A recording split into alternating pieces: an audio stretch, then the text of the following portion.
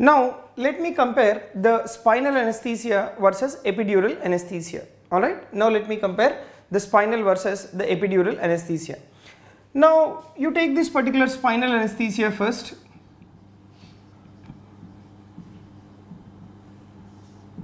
If you take this spinal anesthesia, the advantage of the spinal anesthesia over the epidural anesthesia is that spinal anesthesia is highly reliable, right? Why it is highly reliable is because it is very easy to place the needle, right? It is very easy to place the spinal needle into the subarachnoid space, and even the onset of action also is very quick. So the other reason why we consider this as a highly reliable is once we place the needle into the subarachnoid space, this can be confirmed by the presence of the CSF in the needle and as well as the loss of resistance. But you don't have the similar thing in epidural anesthesia. In epidural anesthesia, you don't have a confirmation that, you don't have any confirmatory thing that the needle is in the epidural space. But in case of spinal anesthesia, we can confirm that the needle is present in the subarachnoid space by seeing that the CSF is leaking in the needle and there is also loss of resistance. Okay, so very important point is the spinal anesthesia is highly reliable,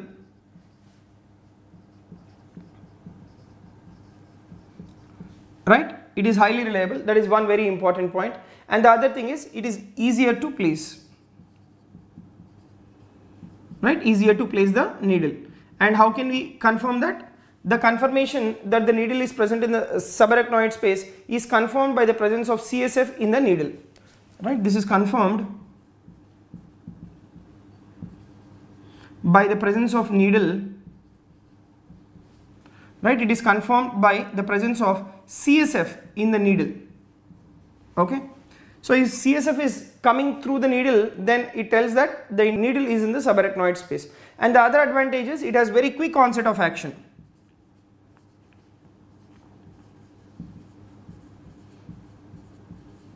Right, the other advantage is it has very quick onset of action. And remember, the disadvantage is it can be performed only for the surgeries for limited duration. That is a disadvantage, right? So this can be performed or this can be given for those surgeries which are having limited duration.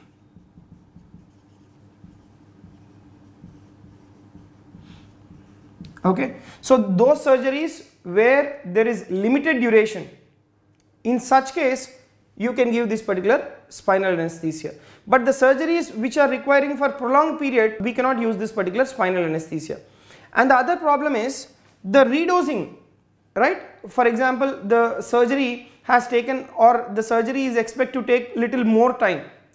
Even though we are expecting that the surgery is taking a little longer, we cannot do redosing because the needle, once we have put in the subarachnoid space, we will remove the needle after giving the spinal anesthesia. So redosing cannot be done.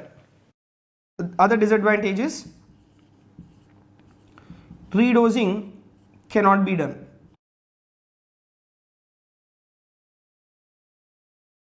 Alright, next. And the other very common problem, right? Once the spinal anesthesia is over, the very common problem is postdural puncture headache, right? Postdural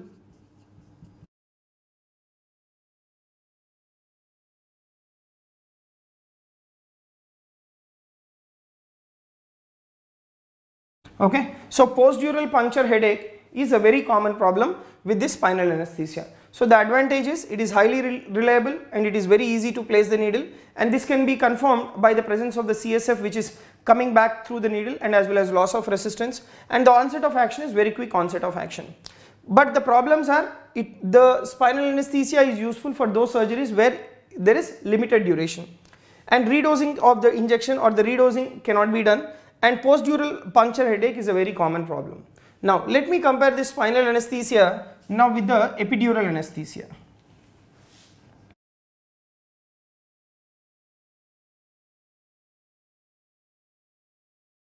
Right, now let me compare this with the epidural anesthesia. See, the problem with the epidural anesthesia, it is very difficult to perform, right? Only expert persons can do this particular epidural anesthesia, therefore it is less reliable. Okay, so the problem is it is difficult to perform.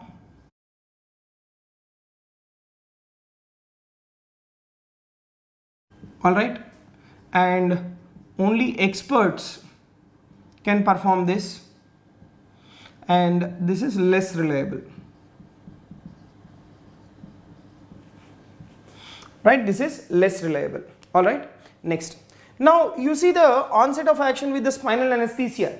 With the spinal anesthesia, there is very quick onset of action, whereas the onset of action with the epidural anesthesia is very slower. Okay, so onset of analgesic effect.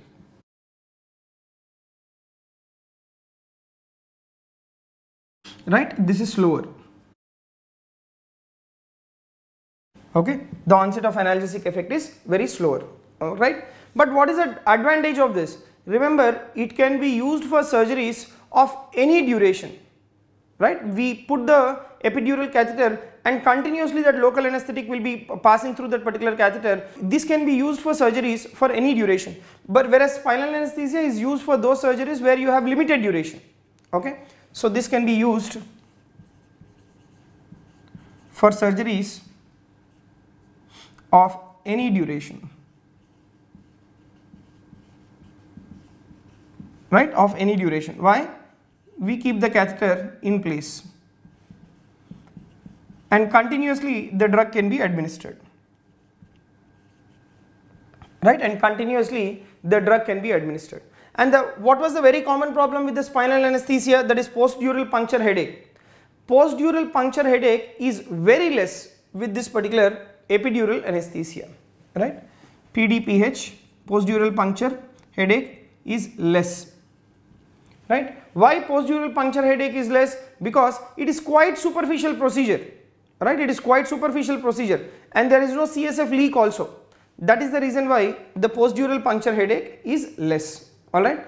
So these are the differences between the spinal anesthesia and as well as the epidural anesthesia.